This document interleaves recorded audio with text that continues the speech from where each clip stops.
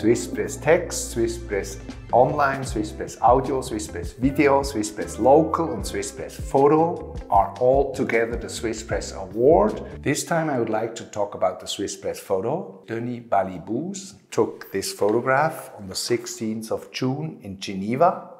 He went on his knees and he used the 24mm lens to have the whole scene, even of the translator on the left side. She didn't want it to be in the picture, that's why she's pressing herself to the wall. And this hand is the hand of a Russian security guy who crushed out the photographers who had 45 seconds to make this picture.